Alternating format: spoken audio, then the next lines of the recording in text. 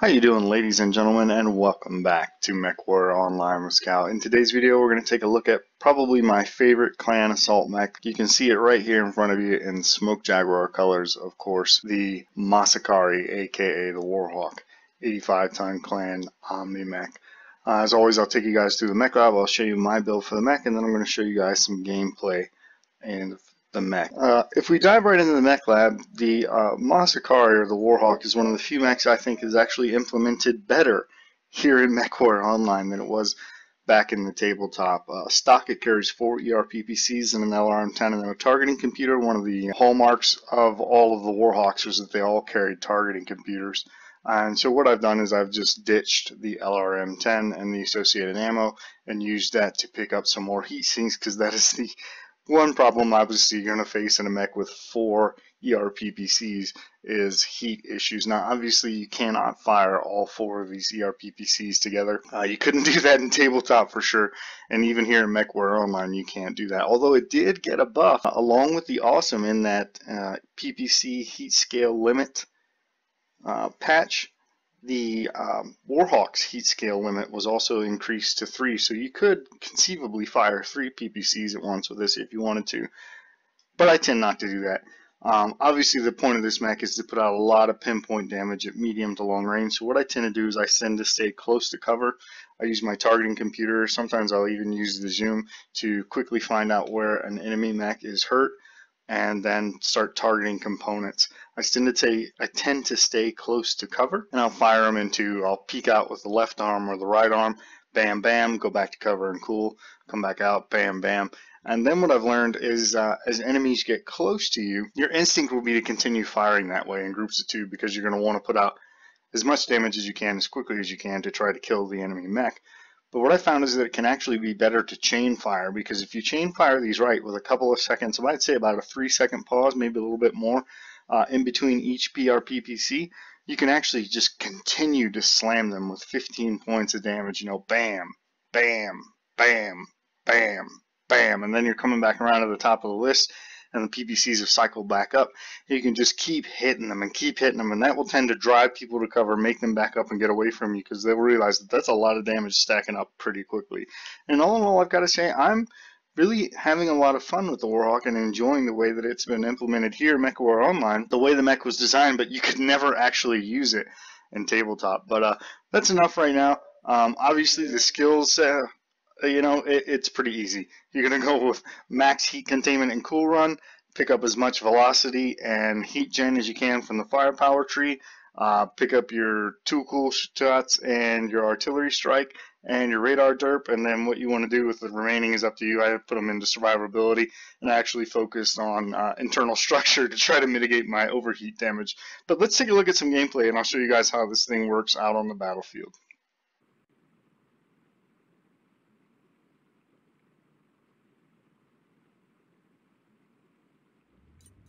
Reactor online. Sensors online. Weapons online. All systems nominal. So north spawn on Canyon Network, what I like to try to do is get on the high ground over here and work my way towards the center. Use my range to put some big shots into anybody that's kind of off to our left.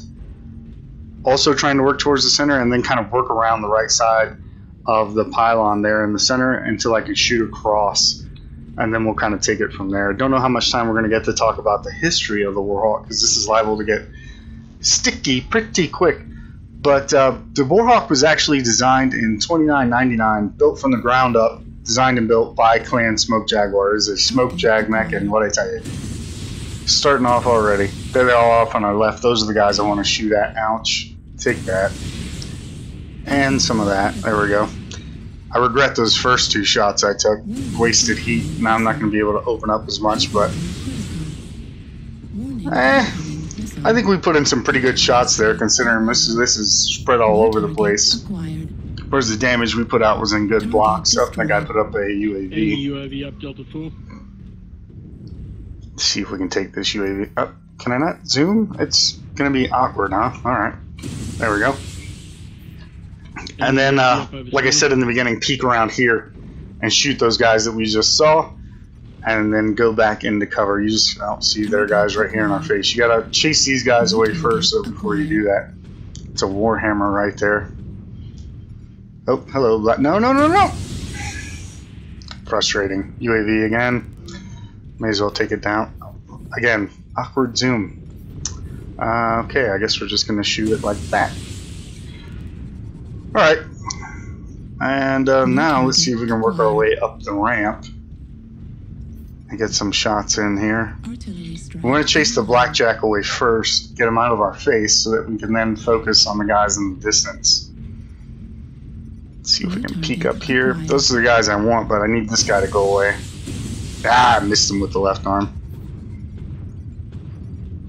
Alright, now we should be free to shoot across. Hello, Mr. Battlemaster. Take that. I can't target him. There we go. Now we can target him. Ah, I hit his arm. There we go.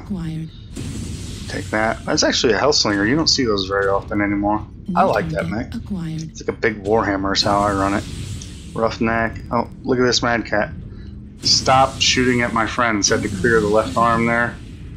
Nope, nope, nope, nope, nope, nope. Hit the pillar, and of course they still came over and hit me. Look out! Tried to shoot the left arm between the boring end and the wall. Can we hit this guy? Nah, of course not. More badness. Another UAV. I hate shooting these things. Come on. Seriously. There we go. And another UAV. I'm not shooting that. Damn that thing. Let's get this. Oh, I think we actually hit the urban mech. I was actually trying to hit the Battlemaster here. Chain fire here. Ah. We almost got him. He's yeah, there he goes. He goes down. Oh, we missed the first shot at that Centurion. Ouch. That's what was that? Ooh, a blood ass. Take that. Oh my god, that was terrible. I actually hit his right and left torsos. Not one of those went to the center, I'm pretty sure.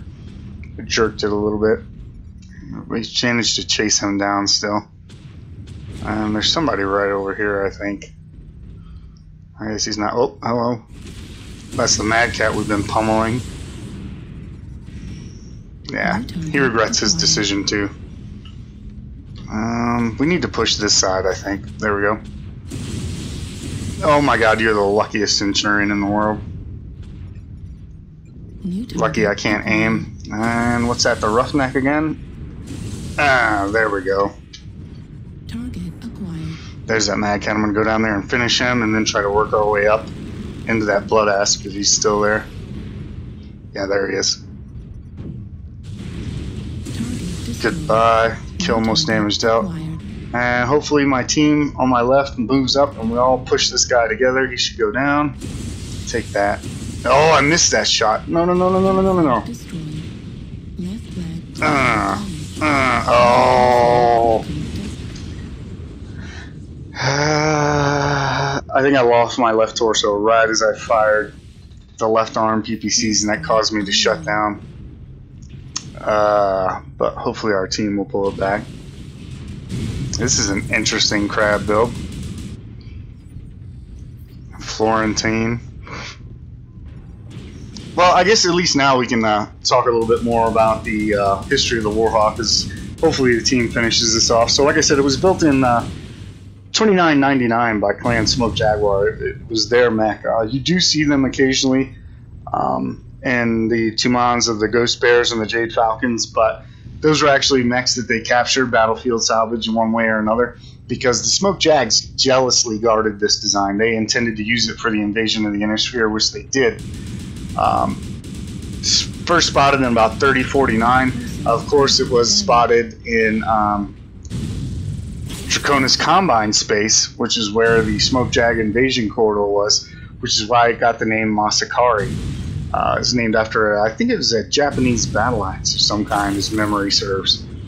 And yeah, there we go. That's game. So I think we did alright this game. It wasn't particularly great.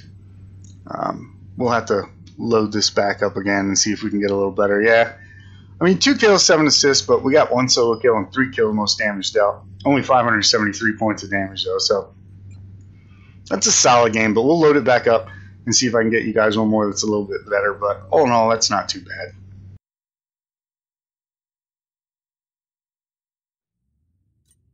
Reactor online. Sensors online. Weapons online. All systems nominal. Alright. We're on Tourmaline Desert. You guys know the play on this one, up into like the Fox 6 area. So that's good. This gives us actually time to finish what we were talking about, the history of the Warhawk, aka the Masakari. Yeah, no kidding. Like I said, built in $29.99 for the clan invasion of the Inner Sphere by Clan Smoke Jaguar. You did see a couple in the Ghost Bear and Jade Falcon 2 mons, but they were all captured mechs because the Smoke Jags jealously guarded this. They did not intend to give this to anyone ever, and in fact they didn't. The Warhawk didn't spread across the remainder of the clans until after the fall of Clan Smoke Jaguar. So for a long time this was a Smoke Jag only, for the most part, assault mech. There were several variants of it. The Prime, like we talked about, carried 4 PPCs and an LRM-10, which is insane because you couldn't use any of that. And tabletop, you can only fire 2 PPCs. There was a variant that carried a Gauss and some SRMs. And then they had the C variant, interestingly, which carried 2 PPCs, 2 large pulses, ditched the LRM-10. That was a really bad poke there. And I think it added the flamer and heat sink, so it was actually the Masakari that you could use. If you were running stock Masakaris, it was the one that we would run. And but if you're familiar with old school FOSSA write-ups, they frequently did not make any sense. And so the C variant was actually maligned. They said it was a compromise, but not really a good one because you couldn't use it due to heat problems, when in point of fact it was the Prime that you couldn't do anything with because it had atrocious heat problems, and C was the one that you could actually run. Whoa, what's this guy doing? New target acquired. Yeah, so that's a little bit interesting, and we're just going to continue to sit here and pummel people that walk in front of us. Other than that first bad poke, I think we're doing alright here. New target. Get this guy coming across the ridge. There we go. Yeah, take that. How did that miss? What? Come on. There we go. As far as notable pilots, there were several. Vlad Ward piloted a Warhawk at one point in time. Diana Pride piloted a Warhawk. And in fact, no less a personage than Theodore Kurita himself. After the Battle of Walcott, they captured one. The DCMS did, put it back into service, and Theodore Kurita himself piloted a Warhawk in the Battle of Luthien, and piloted it for some time thereafter. So yeah, a lot of notable mech warriors piloted this thing, and it was really, for its time, you know, in the 30-50s, it was a terror on the battlefield. And I used this thing a lot, playing on the tabletop. In fact, we would modify Omni-Mechs. And I would run it with 4 large pulses and a targeting computer, and it's just really accurate and deadly. And even in the fluff, if this guy would get out of the way, New target acquired. Enemy because all the variants carried a targeting computer, it was known for being very accurate and very deadly. Yeah, you're not happy, are you? We're gonna get boxed right up here. Well, push one way or the other, guys. Let's go right. enemy base. See those assault mechs over there? We're gonna go right. Just make sure we don't get shot in the back. Here we go. Target acquired. Get a piece of this Cyclops here. Take that. Just continue to chain fire. What are you doing? Target acquired. Enemy base. How did that miss? Oh, you're lucky I'm hot. I'd murder you. Unfortunately, we shut it down after all, but probably should have coolant flushed, but we'll see if we can finish off this grasshopper. Yeah, it's right in the back. Take it. Take it. There's a kill. Let's see if we can get this guy. Come on. Ah, too slow. I'm not helping you with a piranha, dude. That's suicide. Enemy base is being captured. But I mean, you just. Oh, hello. Thank you. That was much. Yeah, look, Bravo. ripped him right open. Touch Bravo CT. Oh, I'm gonna touch his CT. Don't you worry about that. Warning. There we go. New target Wow, I called for acquired. help. Look at that Highlander down there. Take that. Oh, how did that miss? And that. Charlie CT. And that. Get some. Get some. Where'd he go? Lima 2. Where did he? He must have dropped down there. Something's getting that Marauder 2 off to the right. Go up here and see what it is. Make sure none of these guys come back up. There he is. Annihilator. Get off me! New target acquired. Now we got him. Want some of that? I'll trade with you. I bet I win. Get some.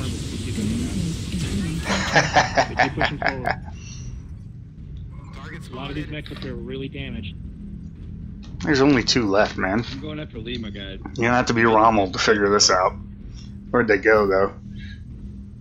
You use my armor.